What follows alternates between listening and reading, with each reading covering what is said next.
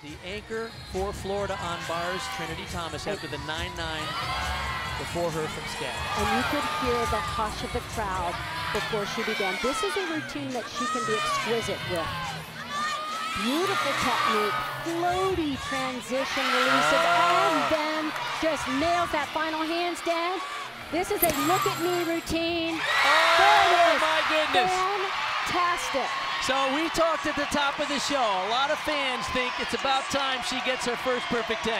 Keep in mind, she's coming after an outstanding rotation and a high score of Savannah Shane here, a 9.975. Could that be the 10?